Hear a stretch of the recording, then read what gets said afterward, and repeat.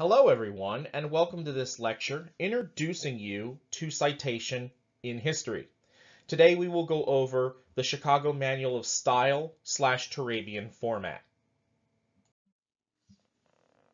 Now for many of you guys, you've never heard of the Chicago Manual Style or Turabian as it's called, because in high school they mainly focus on Modern Language Association or MLA or the American Psychological Association APA formats.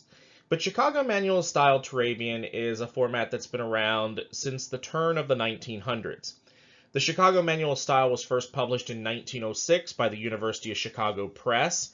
It was designed to help people that were writing books or editing books and publishing books. And the University of Chicago has a very famous publishing house called the University of Chicago Press. This is abbreviated. A lot of times you'll see it as CMOS or CMS. I usually use CMS in my abbreviations, but either one is correct. But most of the time it's simply referred to as Chicago. You'll hear Chicago Style. Currently, beginning in 2017, we are in its 17th edition. Now, some people will ask, why is it called Chicago Manual of Style / Turabian? Well, Turabian is a simplified version of Chicago Manual of Style. It was first published in 1937. Usually it's just referred to as Turabian because it was written by a woman by the name of Kate Turabian. Turabian was a graduate school dissertation secretary at the University of Chicago.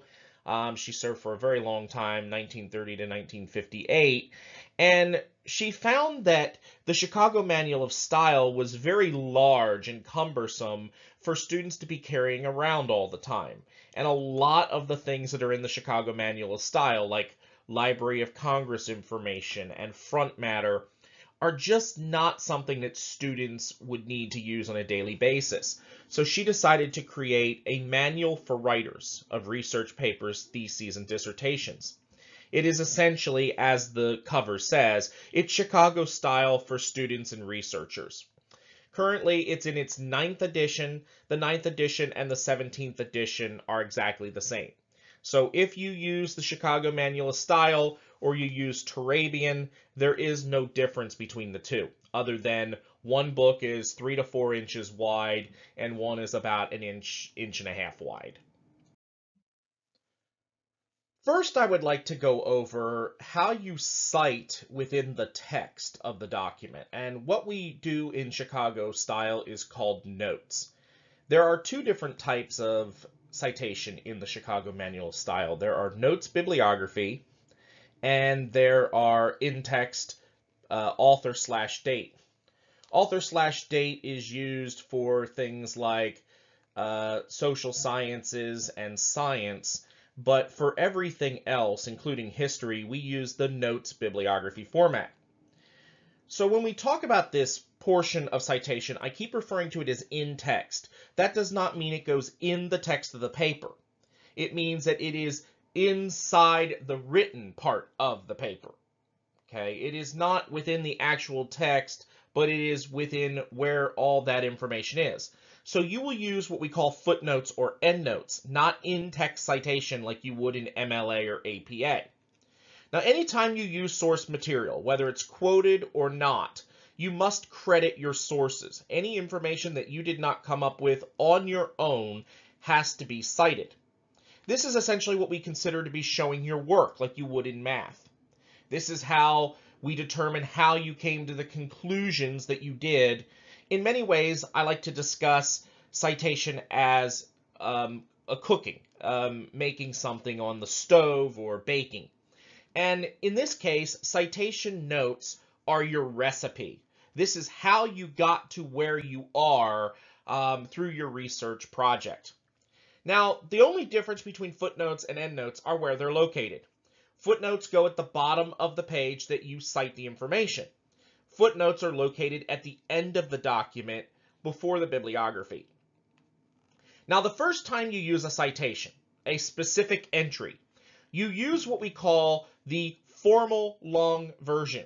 This includes all the information that you're required to use. Now, any other time after that first time that you use that entry, that specific entry, you can then use what we call the short version entry. You must remember that every time you cite a source, you have to cite it again, meaning if you cited it on page 1, you use it again on page 2, you have to cite it again, and you have to use a different number. Numerals are always in numerical order, 1, 2, 3, 4. They never repeat and they never jump around. A lot of students like to play a game I call citation match game, where they create a list of sources at the back of their paper and they number them and then they jump around. So your citations might be 3, 2, 5, 7, 1, 6, 2, 5, 1. That is technically incorrect.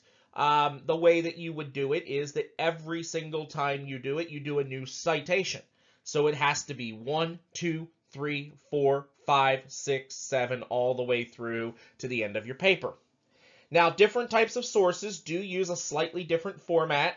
So if you cite a book, you may have to cite a journal, and the journal will be a little bit different format because it has different information, like magazine number or date or the pages within the magazine that you are using. So it is always important to consult one of the Chicago Turabian guides for examples. Now, when you use a quote, you should be citing it after the sentence. So, for example, if you have a paragraph and you have a direct quote in the middle of that paragraph, the citation for the quote should be at the end of that sentence. Otherwise, if you are just generally citing the information at the end of the paragraph, this is where I got the information that helped me write this paragraph, it's okay for you to cite all the information for that paragraph in a note at the end of that paragraph. And I'll show you on the next couple of slides how that works. Now here is a sample page out of a written work where you can kind of see how the citations are set up. So for example, if you look at the first paragraph, there are no direct quotes in that first paragraph, so at the end of the paragraph you'll see a 1. Notice that the 1 is superscript. It is smaller and slightly raised from the regular print. When you're reading that and you see that 1, that tells you to look down to the end of the page. I did these all in footnote format. It's just easier to do to show you how to do it on one screen. You look down to the 1 and you see the citation there. Now notice how the citation is set up. It is the author's first and last name followed by a comma. So in this case, Giles MacDonald. Then the title of the book. In this case, the book is The Last Kaiser, The Life and Times of Wilhelm II. Notice that the title is italicized. It is correct that you either underline or italicize book titles. Now, the next thing you will notice is the publication information. Publication information must be within parentheses. So you will put the place of publication, in this case it's New York, colon, the publisher, which is St. Martin's Press, comma, and then the date, 2000. Then you close the parentheses and put a comma. Now this is usually okay. Most students get this part, I'd say 50% of the students get this part down. Here is where the problem lies. After that comma, you then have to put the specific page number you got the information. So in the case of this book, it's page 398. Now, why do you have to put the page number for the citation? Well, the entire point of the citation is for your reader to be able to cross-reference your information quickly and efficiently. They should be able to go right to where you got that information so they can then turn around and see it for themselves. Now let's look at paragraph number 2. Now, if you notice, paragraph number 2 has a sentence that says, he hoped this step would convince U.S. President Woodrow Wilson and the other Allied leaders of the German government's sincere reform efforts, comma, which would lead to, quote, a fair and just peace, end quote. Now, since this is a direct quote, I have cited it after the actual sentence, and you see two there. Look down at the bottom. This is from a primary source written by Sigurd von Eiselman. The book title is Der Kaiser in Holland. Publication Munich at the Biederstein Verlag in 1968, close parentheses. This was volume 1 of the work, so you would put a Roman numeral 1. You only do that in multi-volume works, and then it was on page 16.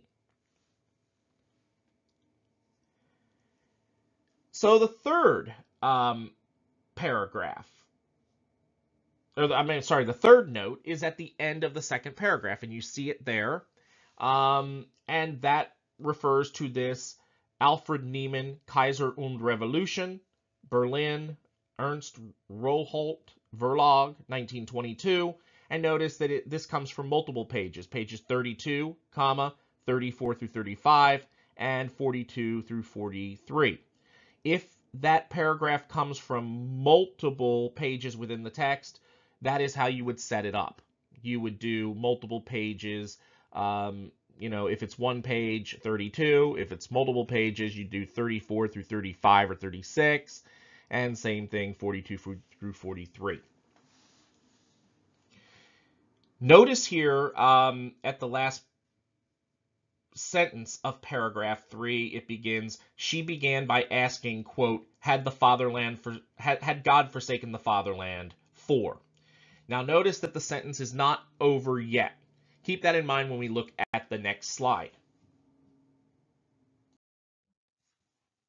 Now this slide is a continuation of the previous page. And so I want to point out how a few things work on here. So look at 4. Now the reason why 4 is in the middle of the paragraph is again because there was a direct quote at the end of that sentence in the last page. But since the sentence continued onto this page, that is why note 4 is going to be on the bottom of this page, not the last page. Now, if you look at it, notice that it's only last name, comma, page number. That is because we have already used the Alfred Niemann citation in the second or third note. Therefore, now that we are using it again, all you have to do is use the short form. Now, there's two different ways to do this. There's last name, comma, page number, which is how I normally do it, or last name, comma, book title, page number. The only time I ever do that is when I have an author that's written multiple books on my bibliography. You don't have to do that. Chicago Manual Style, they flip-flop. They say you do or you don't. It's a matter of taste, but you should use the short form moving forward.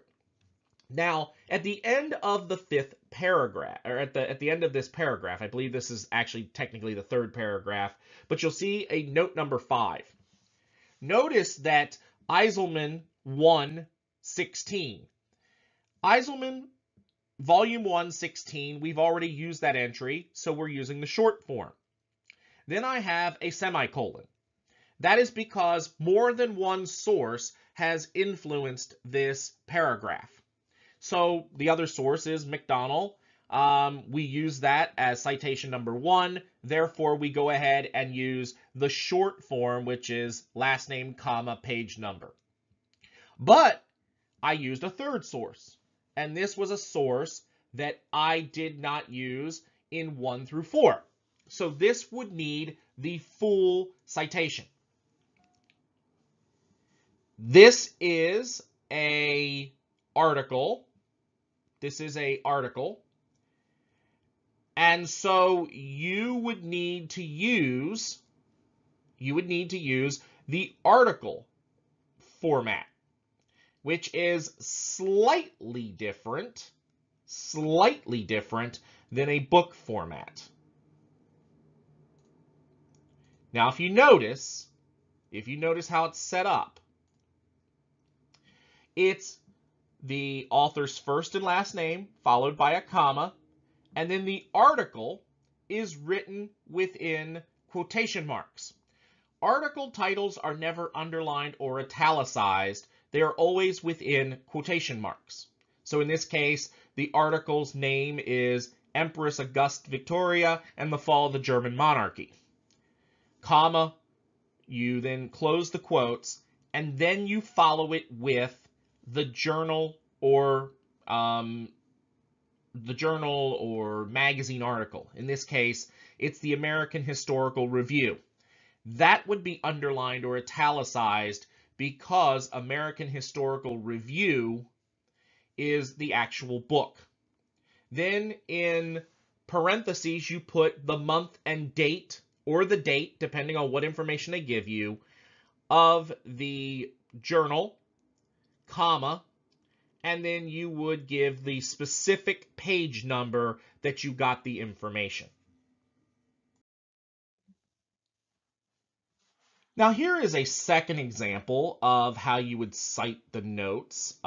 This is later on in this particular work. And if you notice, number 56 and number 57 are both in the middle of the paragraph. Again, the reason why is because they are direct quotes. 56 comes from a speech Hitler gave in 1934. So if you look down on 56, the title of the work is Hitler's Speech to the Reichstag. And he gave that speech on January 30th, 1934. Now, 57 is a direct quote from another author. That author is Giles MacDonald. We have already used his work earlier in the paper, so we will use the short form. Last name, comma, page number, period. Now, at the end of that paragraph, you do see a number, 58, and 58 is a totally new work that we have not used yet within the paper. So if you notice, we then go back to doing the long formal version. First name, last name, comma, the title of the book, The Life of Crown Prince William, and then the publication information within parentheses, city, Pittsburgh, colon, the University of Pittsburgh Press, comma, and then the date, 1961. You then close the parentheses, comma, and then the page numbers, I got that specific information, which would be pages 187 and 188. Now, if you look at the next paragraph, there are no direct quotes. So there is no citation within the actual text itself, just at the end of the paragraph. And that paragraph was obviously influenced again by Klaus Jonas's work, The Life of Crown Prince William. And so, since I already used it in 58, for citation number 59, we would use the short form, which is last name, comma, page number, period. So now that we have gone over how to do the citations within the paper, we now have to look at the reference page. And in the Chicago Manual of Style, the preferred format for listing your sources is a bibliography page. Now, I want to be clear that first, this should always be labeled either bibliography or references. You never call this a works cited page. There is no such thing as a works cited page in Chicago Manual of Style. A works cited is Modern Language Association or MLA format. Therefore, it is highly inappropriate to use works cited in a work in history. Now, what is a bibliography? Well, a bibliography is simply a list of books. It is a list of every source you plan to use for your research paper. You only list your sources one time. Now, remember, I considered the citation notes to be your recipe and how you used your ingredients. Well, the bibliography is your grocery list. This is the list of ingredients. This is the ingredients that you used, and then the citations are how you use those ingredients. So entries in a bibliography should always be alphabetized by the author's last name.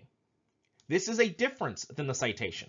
Citation is first name after the numeral, but in a bibliography, the last name comes first.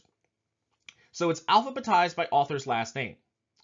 Entries are never numbered or never put into bullet points. So please do not number your bibliography, and please do not put it within bullet points. A bibliographical entry must include all pertinent information leading to the publication of the work. It must have the name of the author, if available. It must have the title of the book. It must have the publishers, the date of publication, and if you got the information online, in many cases it has to have the web address. Now, just like citations, in the bibliography, different types of sources use a slightly different format. Books, journals, they all have different information you must provide. So be sure you're consulting the guide for examples. Now here is a sample bibliography from that work that I showed you earlier, which happened to be part of my master's thesis.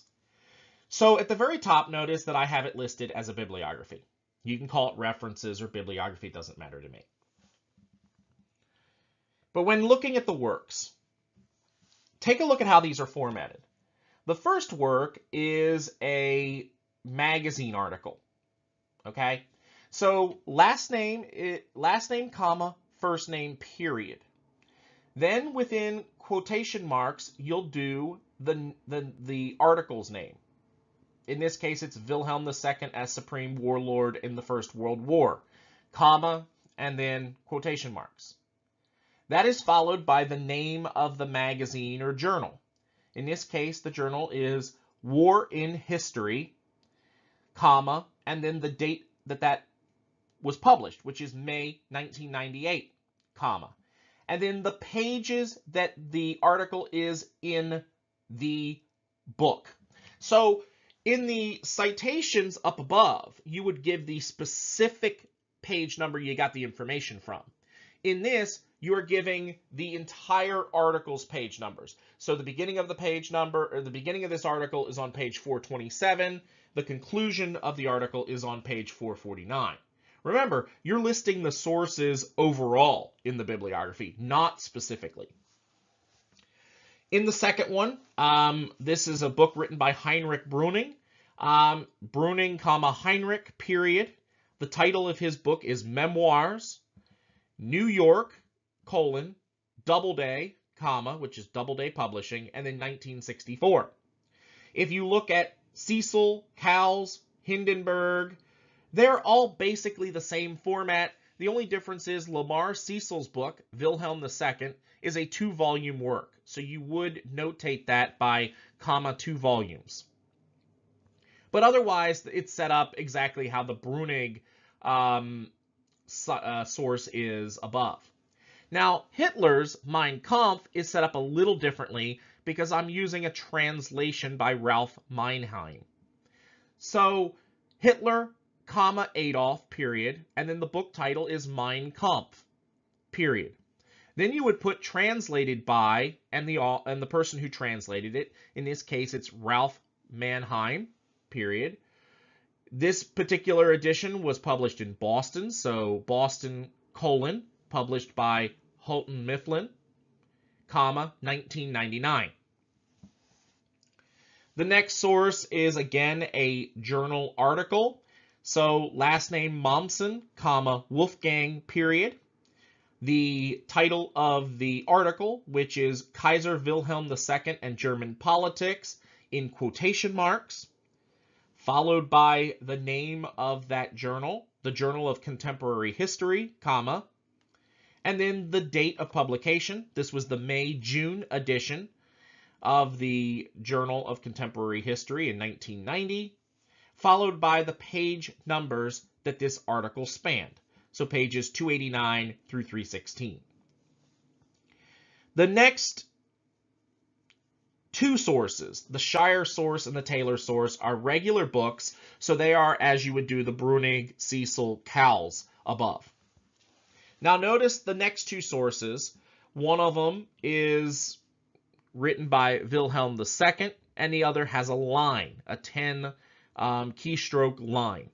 What that line means is that it's the same author as above. So the author above is Wilhelm II, Emperor of Germany and King of Prussia. So the Aus meinem Leben, 1859 to 1888, would also be written by Wilhelm II, Emperor of Germany and King of Prussia. The only difference is, in this case, we're not going to write it out because with that line, it makes you assume that that is who wrote it. Wilson is a book, so author, last name, comma, first name, period, book title, The Incredible Kaiser, A Portrait of William II. He uses the anglicized name, William, instead of Wilhelm. Place of publication is London, colon, publisher is Robert Hale, comma, and then 1963. Finally, the article, Choosing the Lesser Evil, written by Heinrich Winkler. So it would be Winkler, comma, Heinrich August. Some people use their middle name, some doesn't. You can drop the middle name if you want, or you can keep it. That's just totally up to you. The article name is Choosing the Lesser Evil, the German Social Democrats and the Fall of the Weimar Republic, followed by the Journal of Contemporary History. In this case, it was May-June 1990, followed by the page numbers, which is 205 through 228.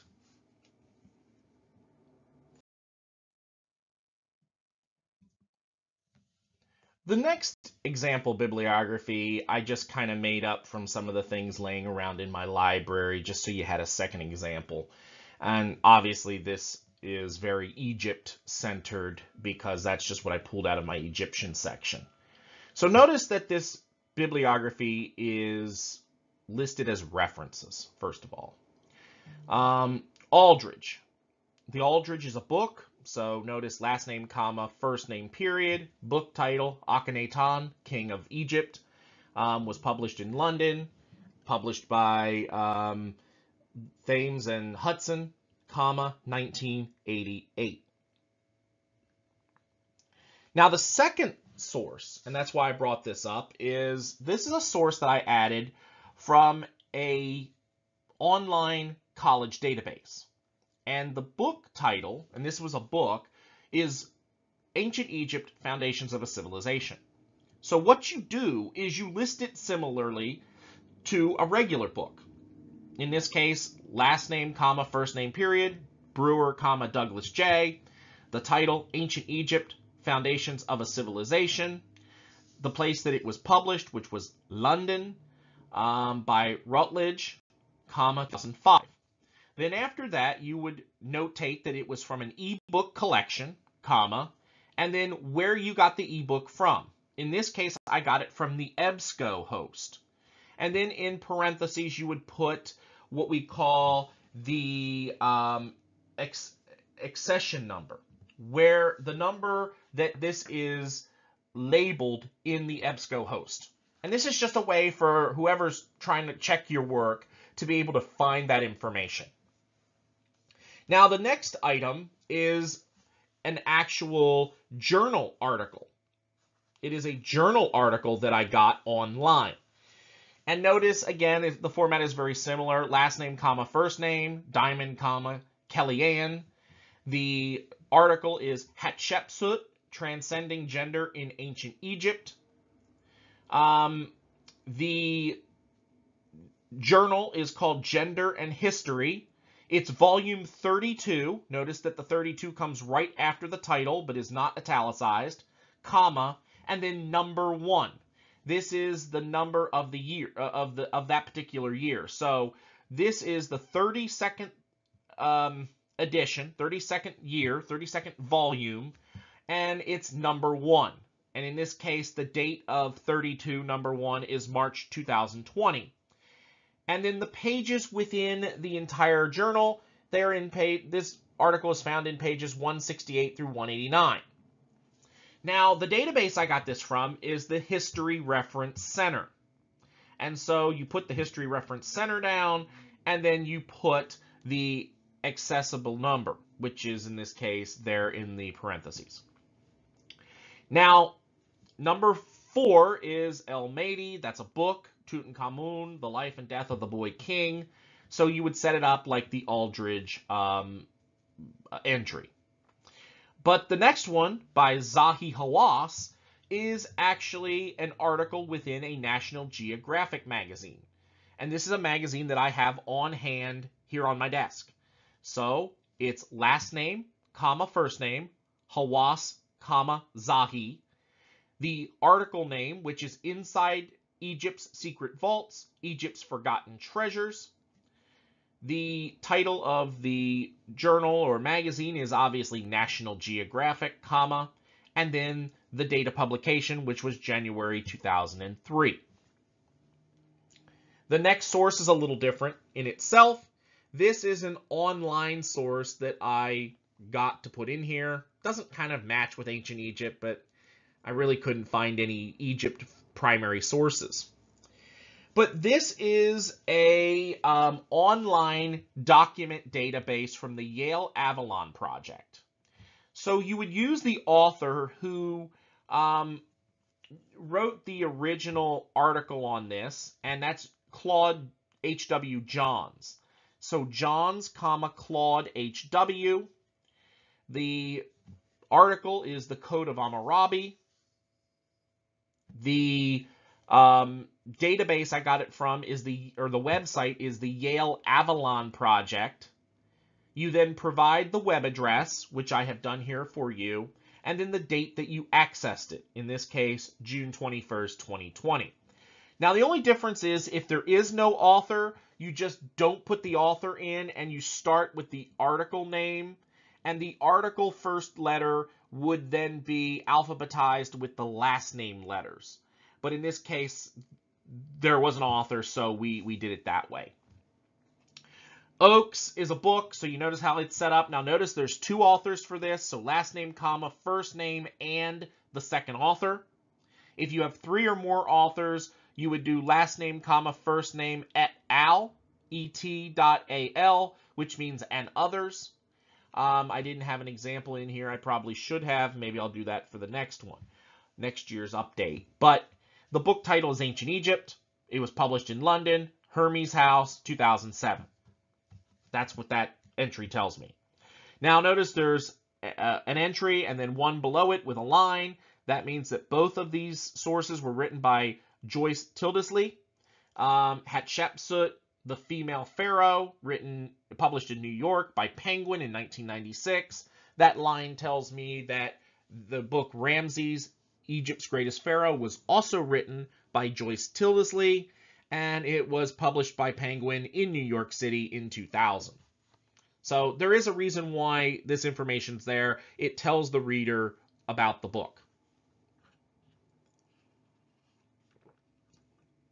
The Wallace Budge book, that is another book I had there on my shelf. It's just a regular book. Notice how it's set up. The next one is the article Valley of the Kings in National Geographic, written by Kent Weeks. So it's last name, comma, first name, period. The article is Valley of the Kings. National Geographic is underlined or italicized, followed by a comma, and then the month and the year that it was published, September 1998. Same thing with the next article. It's an article out of National Geographic, written by A.R. Williams. So you would Williams, comma, A.R., period. The article is in quotes, Egypt's Animal Mummies, Pets of the Pharaohs. National Geographic underlined or italicized, followed by a comma, and then that particular article was in the November 2009 edition. The last of those sources is by John Wilson. This is a book, The Culture of Ancient Egypt. It was published in Chicago by the University of Chicago Press in 2013. So it's Wilson, comma, John A.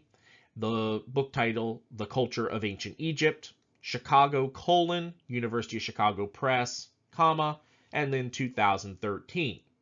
Now, it was also an ebook that I got off the EBSCO host, so you would put ebook collection, comma, EBSCO host, and then the accessibility number, which is there in the parentheses.